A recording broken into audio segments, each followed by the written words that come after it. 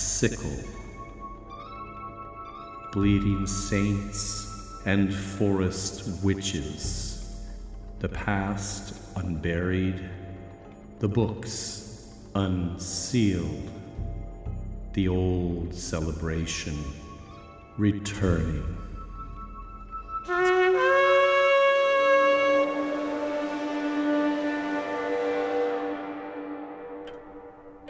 Hello and welcome to my study. Please come in, have a seat. All the books surrounding you are those used to research our show. And the individual to my right here, along with managing domestic duties, serves as our reader for any passages that will be directly quoted from these sources. Her name is Mrs. Carswell. Hello.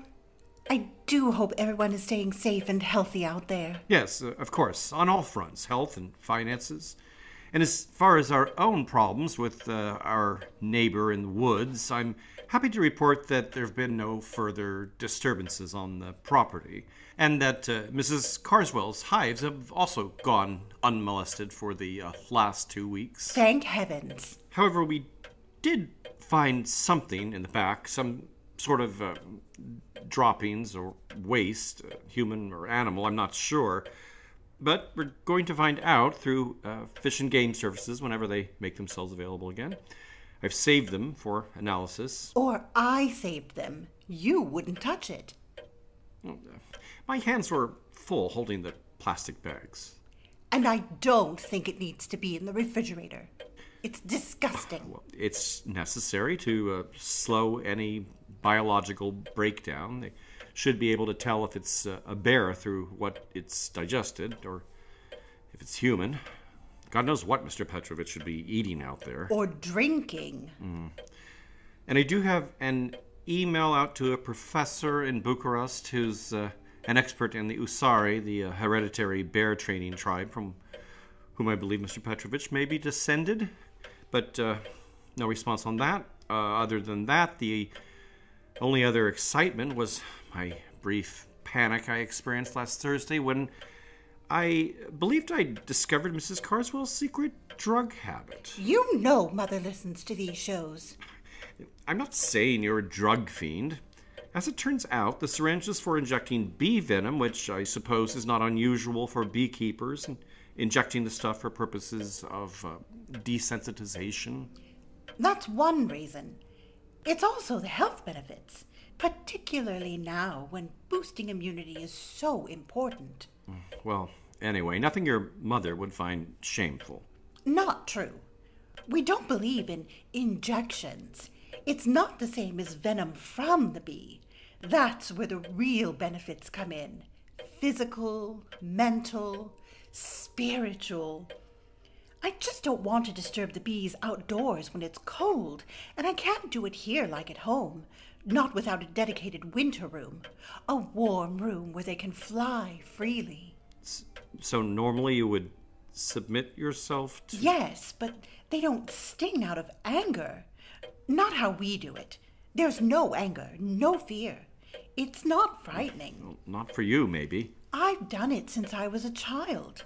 Maybe the first time I was a bit frightened.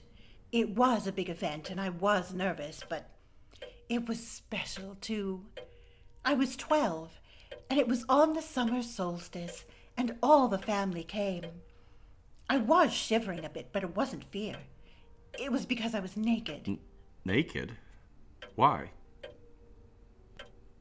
I'm not sure. It's how we do things, but I was never afraid after that night. Okay. I really don't have any response for that, so on that note, I suppose, let's just wrap this up so we can get started with episode 46, A Journal of the Plague Year.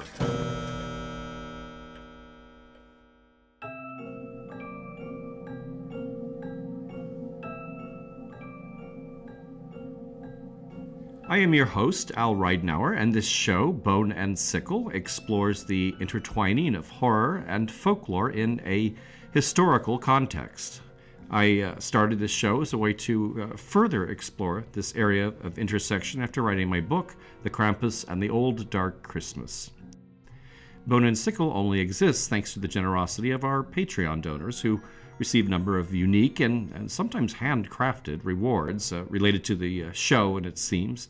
And I'll have more on Patreon at the end of the episode, and hope you'll consider doing your part to keep this show coming out regularly. Thanks to those of you who responded positively regarding more episodes addressing plagues throughout history.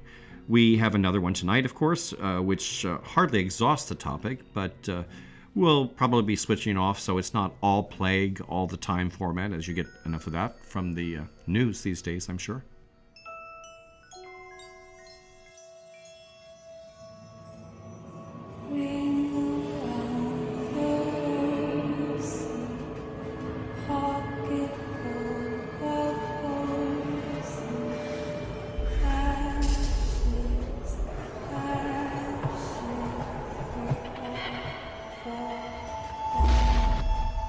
The sweet sound of misinformation. An appropriately dark rendering of a children's rhyme, we're told, has dark roots in the Black Death. Oh, if only this were true. Unfortunately, this theory, which first appeared in the 1950s and is now ensconced in thousands of websites, has actually little to support it. The rhyme is not noted anywhere till almost 2 centuries after England's last major plague. It also depends on particular lyrics, only appearing in even more recent versions. Earlier iterations, for instance, had the players curtsying rather than falling down, presumably dead of the plague. Likewise, with perceived references to sneezing, not a symptom of bubonic plague, or rosy rashes, wasn't the rosy death.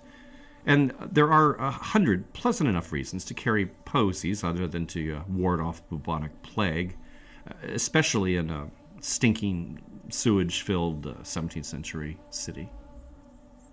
If you'd like to have a look at connections between the plague and nursery stories, I would refer you to an earlier show, episode 7, on the Pied Piper, in which we cover that, as well as plague-related phenomena such as the flagellants and dancing mania. There's a bit about the connection between vampires and the plague in our Shroud Eaters episode.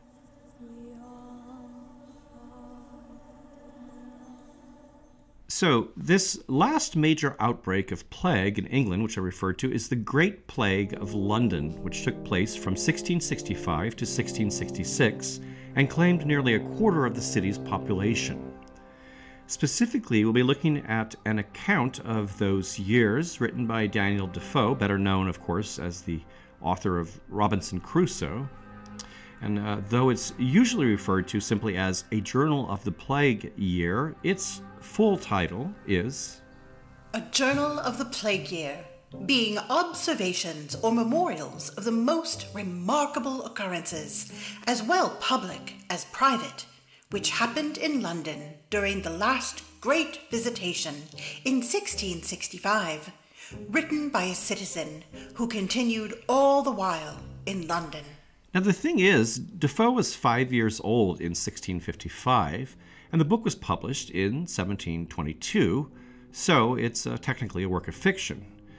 As the narrator is identified by the initials HF and said to work as a saddler, it's generally assumed to be a version of the experiences of Defoe's uncle Henry Foe, HF, who also was a saddler and lived through the plague. Other named characters within the story are nearly all actual individuals, and particular events described can often be corroborated in contemporaneous accounts. Particular dates and locations are also meticulously anchored in reality. So much so that scholars still debate whether the book ought to be classified as fiction.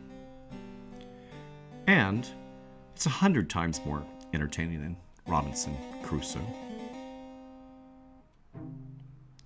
So, a good part of our show will be direct quotes from Defoe's text, starting with, I must go back to the beginning of this surprising time.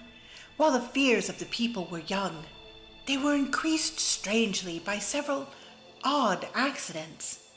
In the first place, a blazing star or comet appeared for several months before the plague. There was not only one comet visible over London, but two, one in December 1664 and another early in 1665, and a third visible elsewhere.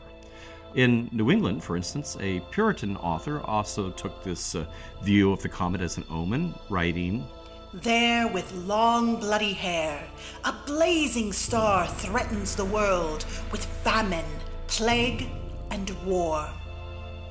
Anyway, back to Defoe, he continues, I think the people were more addicted to prophecies and astrological conjurations, dreams, and old wives' tales than ever they were before or since. Whether this unhappy temper was originally raised by the follies of some people who got money by it, that is to say, by printing predictions and prognostications, I know not, but certain it is, books frighten them terribly, such as Lilly's Almanac, Gadbury's Astrological Predictions, Poor Robin's Almanac, and the like. Also, several pretended religious books, one entitled, Come Out of Her, My People, Lest You Be Partaker of Her Plagues, another called Fair Warning, another, Britain's Remembrancer, and many such, all or most part of which foretold directly or covertly the ruin of the city. This is only a sampling of the doom-filled pamphlets devoured by London's citizens of the day, and almanacs, which of course were filled with astrological predictions, sold only second to the Bible in those days. It didn't help matters that the year 1666 lay on the horizon, a time anticipated over fearful decades for its association with the number of the beast. Charles II had just ascended the throne in 1660, ending that turbulent, bloody reign of Cromwell's, but not the apocalyptic dreams of revolutionary dissenters. The list of these is quite impressive. There were Baptists, Anabaptists, Barrowists, Beminists, Brownists, Ranters, Diggers, Levelers, Enthusiasts, Familists, Fifth Monarchists, Grindeletonians, Muggletonians, Quakers, Philadelphians, Ranters, Sabbatarians, Seekers, Socinians, and, of course, the Puritans. The outbreak started slowly enough in the spring of 1665, but by the summer was in full sway, driving those who could afford it to flee the city. Defoe describes the mood of those who remained behind. London might be well said to be all in tears. The mourners did not go about the streets, indeed, for nobody put on black or made a formal dress of mourning for their nearest friends. But the voice of mourners was truly heard in the streets. Tears and lamentations were seen almost in every house, a dreadful clamor, mixed or compounded of screeches, cryings, and voices calling one another. Whole streets seemed to be desolated, and not to be shut up only, but to be emptied of their inhabitants. Doors were left open. Windows stood shuddering with the wind in empty houses for want of people to shut them. In a word, people began to give up themselves to their fears, and to think there was nothing to be hoped for but a universal desolation. While many gave up hope, others, the pamphleteering set, saw the situation as an opportunity for expressing their religious zeal. One of the better known of these was the Quaker Solomon Eccles, whom Londoners knew as Solomon Eagle. A former composer, he seems to have gone quite mad during the epidemic. He, though not infected at all but in his head, went about denouncing of judgment upon the city in a frightful manner, sometimes quite naked, and with a pan of burning charcoal on his head. To be fair, burning anything that produced smoke was considered a way to combat the perils of the plague-bearing air, the miasma mentioned in our last show. But it hardly ends with this gentleman. Next to these public things, were the dreams of old women, or should I say, the interpretation of old women upon other people's dreams, and these put abundance of people even out of their wits. Some heard voices warning them to be gone, for that there would be such a plague in London, so that the living would not be able to bury the dead. Others saw apparitions in the air, and no wonder if they who were pouring continually at the clouds saw shapes and figures. Here they told us that they saw a flaming sword held in a hand coming out of a cloud with a point hanging directly over the city. There they saw hearses and coffins in the air, carrying to be buried, and there again heaps of dead bodies lying unburied. He also reports encountering a crowd gathered around a woman wrapped in visions, convincing many that there in their presence stood an angel clothed in white, with a fiery sword in his hand, waving it or brandishing it over his head. Another crowd gathering around an old man who is affirming that he saw a ghost walking upon a gravestone there. This ghost, as the man claimed, made signs to the houses and to the ground and to the people, intimating that an abundance of the people should come to be buried in that churchyard, as indeed happened. One mischief always introduces another. These terrors and apprehensions of the people led them into 1,000 weak, foolish, and wicked things. And this was the running about of fortune-tellers, cunning men, and astrologers, a wicked generation of pretenders to magic, to the black art. These businesses, as they propagated throughout the city, hung out shingles advertising their services, he says, using an image of Friar Bacon's brazen head, the mechanical all-knowing head of legend discussed in our Lost Heads episode, and others advertised themselves as being in communication with the long-dead seer, Mother Shipton, discussed in our Cave Witches episode. One mischief was that if the poor people asked these mock astrologers whether there would be a plague or no, they all agreed in general to answer yes, for that kept up their trade. And there was brisk business done in charms, philters, exorcisms, amulets, and I know not what preparations to fortify the body against the plague. Those who could hardly afford these items nonetheless snatched them up quickly, only to find their true worth later. Such customers, he observes, were afterwards carried away in the dead carts and thrown into the common graves of every parish with these hellish charms and trumpery hanging about their necks. And those pretending to a more worldly knowledge, the medical science of the day, also hawked their wares, promoting themselves in handbills, for example, as an eminent High Dutch physician, newly come over from Holland, where he resided during all the time of the Great Plague last year in Amsterdam, and cured multitudes of people that had actually had the plague upon them. Or an Italian gentlewoman just arrived from Naples, having a choice secret to prevent infection, which she found out by her great experience, and did wonderful cures with it in the late plague there, wherein there died 20,000 in one day. One of these quacks makes special appeal to the destitute, advertising that he gives advice to the poor for nothing.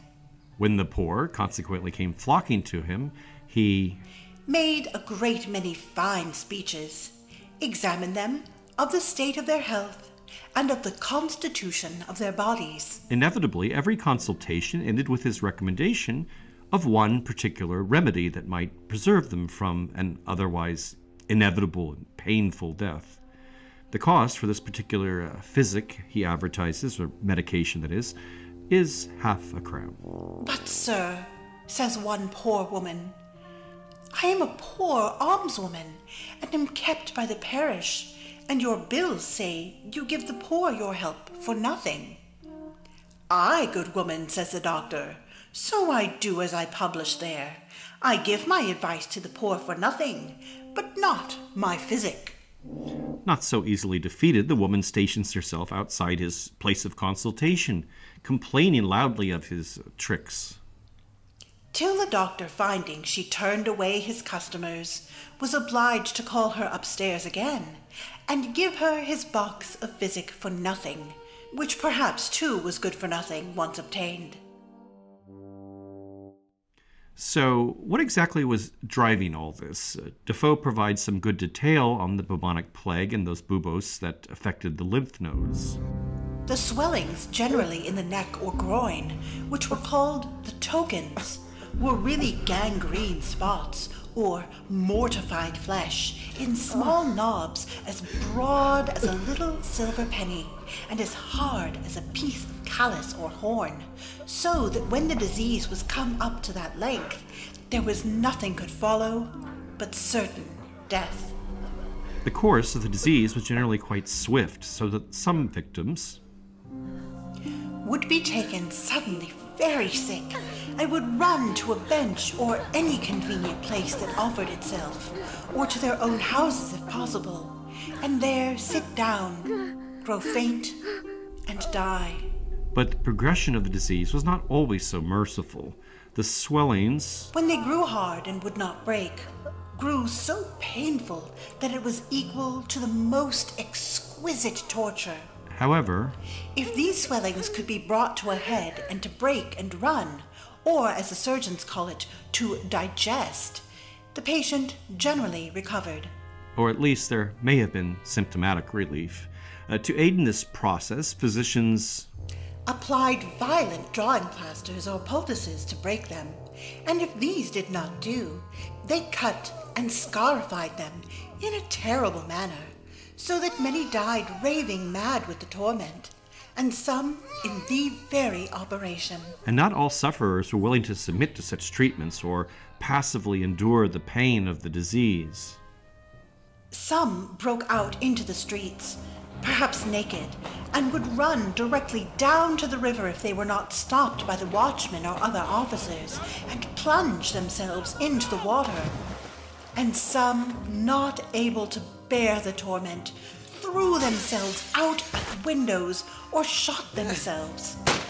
There was also one man in or about Whitecross Street, burned himself to death in his bed.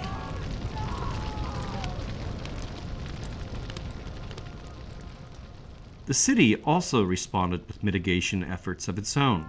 Authorities mandated closures of public gathering places and activities. The official ordinance quoted in the book provides some insights into exactly how Londoners occupied themselves in those days. This prohibition lay on tippling houses, music houses, public dancing rooms, gaming tables, puppet shows, bear baiting, singing of ballads, rope dancers, jack puddings, and Merry Andrews. The last two being names for clowns who might draw crowds with their street performances. Men called rakers were employed to move the filth normally accumulated in the streets to manure in waste pits called lay stalls. And special care was to be taken with stinking fish, or unwholesome flesh, or musty corn, or other corrupt fruits. And of course, there was the quarantining of the sick, rather more severe than our current shelter-at-home orders. Homes that housed individuals suffering from the plague were ordered shut up, with watchmen posted at the door to ensure that those within, sick and healthy alike, remained incarcerated until the afflicted either recovered or was carted off to the plague pits. Closed houses were painted with red crosses and the words, Lord, have mercy on us, lest there be any doubt as to the dangers within. Occasionally, those thus imprisoned would find ways to evade the watchmen, escape through upper windows, or bribe their way out. While this would be more likely in the case of those apparently healthy, clearly diseased individuals sometimes also slipped by the watchmen. Defoe gives us an example of the panic that might ensue there. This poor man came out into the open street, ran, dancing and singing and making 1,000 antic gestures, with 5 or 6 women and children running after him, crying and calling upon him, for the Lord's sake, to come back, and entreating the help of others to bring him back, but all in vain. Nobody dared to lay a hand on him or to come near him. And a more dreadful case he relates involves A substantial citizen's wife, and a man who is going along the street, raving mad to be sure, and singing. The people only said he was drunk, but he himself said that he had the plague upon him, which it seems to be true. And meeting this gentlewoman, he caught hold of her and pulled her down also, and kissed her. And which was worst of all, when he had done, he told her he had the plague, and why should not she have it as well as he? She was frightened enough before, being also young with child. But when she heard him say he had the plague, she screamed out and fell down into a swoon or in a fit, which killed her in a very few days. I never heard whether she had the plague or no. a tally of the dead was kept by the various parishes and reported to a central examiner's office, which posted lists called bills of mortality. To obtain these numbers, parishes employed individuals known as the searchers of the dead, who moved among the sick and dying, and like the doctors, nurses, and burial attendants, were compelled to identify themselves by carrying a red rod or wand of 3 feet in length, which should also be used to prod and poke at the bodies to determine whether they were indeed dead by plague.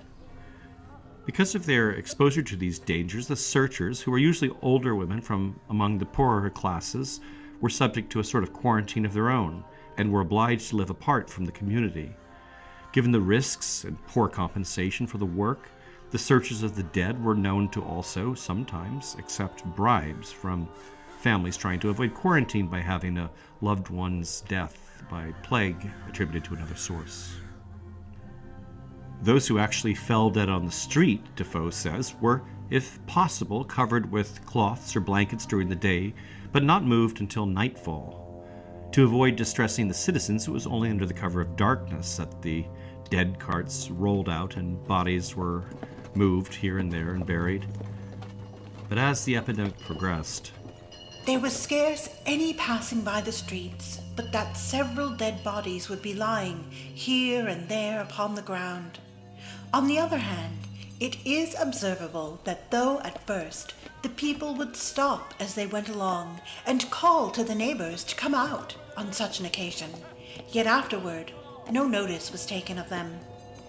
And indeed the work of removing the dead bodies by carts was now grown so very odious and dangerous that it was complained of that the bearers did not take care to clear such houses where all the inhabitants were dead, but that sometimes the bodies lay several days unburied, till the neighboring families were offended with the stench, and consequently infected.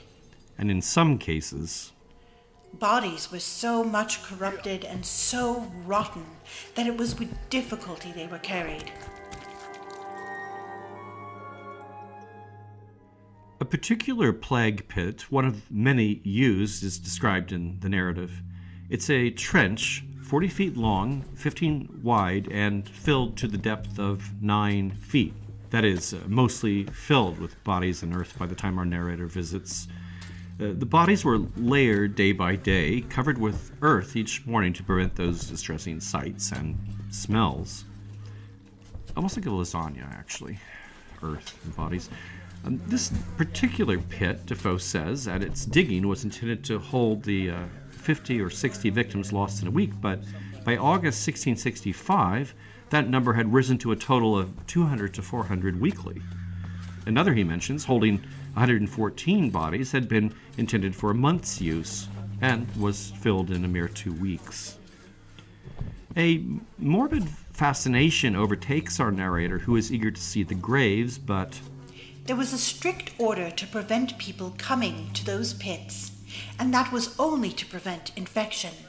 But after some time that order was more necessary, for people that were infected and near their end and delirious also would run to those pits, wrapped in blankets or rugs, and throw themselves in, as they said, bury themselves. Though he has already observed the pits by day when no bodies are to be seen, he later resolved to go in the night and see some of them thrown in. He hurries toward the pit as he hears the approaching sound of the bellman who rings warning before the carts piled with corpses, and recognizing the attendant at the pit, he tells him, I have been pressed in my mind to go, and that perhaps it might be an interesting sight that might not be without its uses. The attendant agrees. 'Twill be a sermon to you, the best that ever you heard in your life. 'Tis a speaking sight, and has a voice with it, a loud one to call us all to repentance. And with that he opened the door and said, Go, if you will. As he draws near the pit itself, he beholds a mournful scene indeed, awful and full of terror. The cart had in it 16 or 17 bodies. Some were wrapped up in linen sheets, some in rags, some little other than naked, or so loose that what covering they had fell from them in the shooting out of the cart, and they fell quite naked among the rest. Even more distressing in its way is the bereaved father and husband who shows up as his family is consigned to the pit. He is pacing about, muffled up in a brown cloak, and making motions with his hands under his cloak, as if he was in great agony, and the buriers immediately gathered about him, supposing he was one of those poor delirious or desperate creatures that used to pretend, as I have said, to bury themselves. Recognizing the situation, they send him away to be taken in by a nearby tavern, one which the narrator himself visits when he concludes his observations at the pit. He arrives there at 1 a.m, but finds the bereaved man still in the tavern, half senseless in his grief. Hearing the bell of another cart drawing near, the drunken patrons crowd to the windows. And looking out, and hearing sad lamentations of people in the streets or at their windows as the cart passes, they made their impudent mocks and jeers at them, especially as they hear the poor people call upon God to have mercy upon them, as many would do at those times. Their cruel mockery is then directed toward the bereaved man. They taunted him with want of courage to leap into the great pit and go to heaven, as they jeeringly expressed it, adding some very profane and even blasphemous expressions. Upon this, I gently reproved them, being well enough acquainted with their characters, and not unknown in person to 2 of them. At this, our narrator becomes the object of their hellish, abominable raillery, as they mockingly demand, why I was not at home, saying my prayers against the dead cart coming from me, and the like. After enduring a further bout of blasphemies and invectives, our narrator retreats from the tavern, only to report that they continued this dreadful course 3 or 4 days, I think it was no more, when one of them, particularly he who asked the poor gentleman what he did out of his grave, was struck from heaven with the plague, and died in a most deplorable manner, and in a word they were, every one of them, carried into the great pit.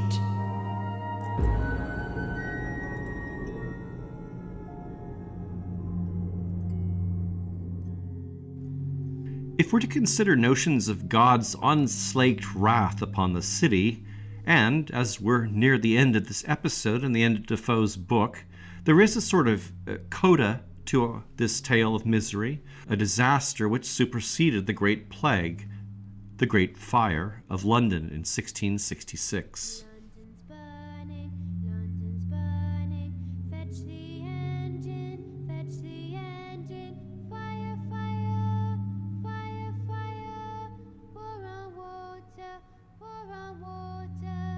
This song is strongly associated with the 1666 fire, though the version known today was clearly written later as it contains references to fire engines. A similar song, however, an older song, but around like this one that we're hearing, is Scotland's Burning, which was likely inspiration for this one. The Scottish song's believed to describe the burning of Edinburgh in 1544, so perhaps a song like this was known during the Great Fire of London. While it was commonly believed the fire somehow put an end to the plague, the death count had already begun to drop some time before. In any case, it was certainly not an easy time to live through and perhaps offers a comparison, making our own contemporary situation a little less bleak.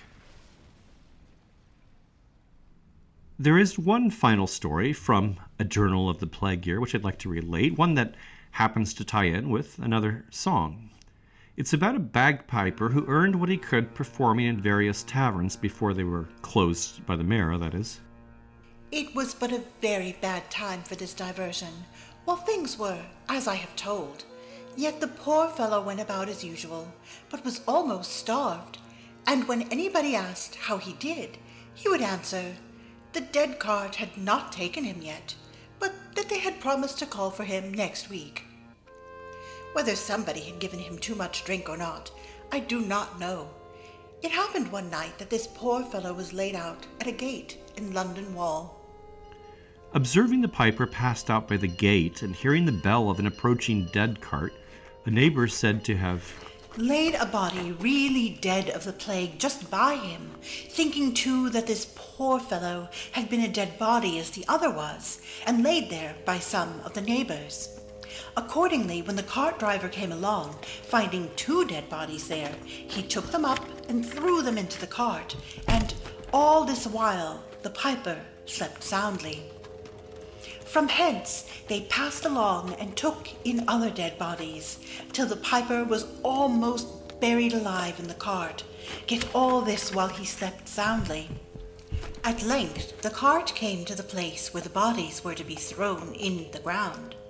As soon as the cart stopped, the fellow awakened and struggled a little to get his head out from among the dead bodies, when, raising himself up in the cart, he called out, "Hey there, where am I?" This frightened the fellow that attended about the work, but after some pause he cried, "Lord bless us! There's somebody in the cart not quite dead." "Where am I?" the piper asked again. "Where are you?" says the driver.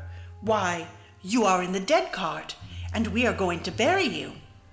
Insisting that he isn't quite dead and needn't be buried, the piper is assisted off the wagon and wanders off into the night, perhaps a little wiser about his drinking.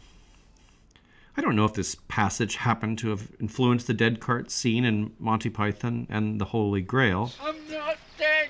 Yeah, he says he's not dead. Yes, he is. But it's safe to say that Defoe's story itself was influenced by another legend, a story not restricted to London, but one which appeared 43 years before Defoe's book was published, in a 1679 plague ordinance issued in the city of Vienna. Included in this document, as a sort of cautionary tale, oddly enough, is a story featuring the very same character, a drunken piper ending up passed out and among plague corpses. And 4 years before this, the same story is told in a sermon by the Viennese priest Abraham a Sancta Clara. There is an actual historic figure of Vienna about whom the stories come to be told, Marcus Augustin, a minstrel and a piper who lived through the Great Plague of Vienna in 1679. While there aren't many biographical details on this character, and our knowledge is mainly restricted to this legendary anecdote, he is well known throughout Austria and other German-speaking countries through a song that was first documented in the 1800s, though it's said to have been written by Augustine back in the days of the plague. It shares a tune with the English-language nursery song, Have You Ever Seen a Lassie? O du lieber Augustin, Augustin, Augustin, O du lieber Augustin, lass es hin. However, the song is quite a bit more grim than your typical nursery song, or you might say it's as grim as we'd wish Ring Around the Rosie might be. Using the old word pest in place of plague, as in German and Old English, the verse could be loosely translated thus. Oh dear, Augustine, everything's gone. Money's gone, girl's gone, shirt is gone, walking stick gone. Augustine lies in filth. Our great happy fest now is just pest, pest, pest. Just a funeral fest, all that is left. Oh dear, Augustine, everything's gone. Well, all this is bleak enough, but I'm not leaving you with that. What's important is that the song, which has another couple lines comparing Augustine's plight to the suffering of the city of Vienna during those times, is one that's been triumphantly embraced by the Viennese for centuries as a sort of anthem of survival. Augustine does, after all, manage to scramble out of that pit full of corpses as the city itself pulled itself out of its own collective misery, as I'm sure we ourselves will all manage to do when this bit of unpleasantness ends.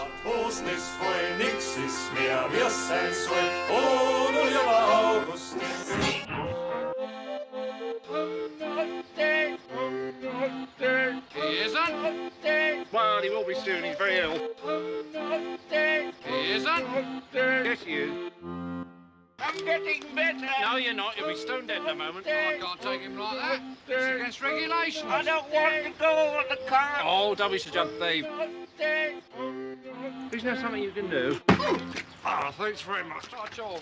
See you on Thursday.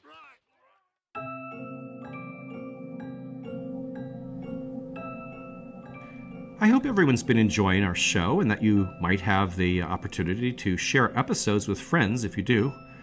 We heard and would love to continue hearing how this show helps entertain and distract you during these times of self-quarantine. If it's done so and you are able, we'd also love to have your support through Patreon. Under the circumstances, we are also experiencing some extra difficulties in getting these shows out, so very much appreciate any donations you can make. You can find our donor link on boneandsickle.com or just Google us. Patreon members have a choice of rewards, including exclusive access to extra elements that go into the making of the podcast, digital downloads of rare books used in the program, the show soundscapes you hear in the background, my Krampus book, and a special mystery kit mailed to our top-level donors. Donation levels begin at $1 a month, and your support via Patreon is the sole support that goes for the more than 100 hours of work that goes into each episode.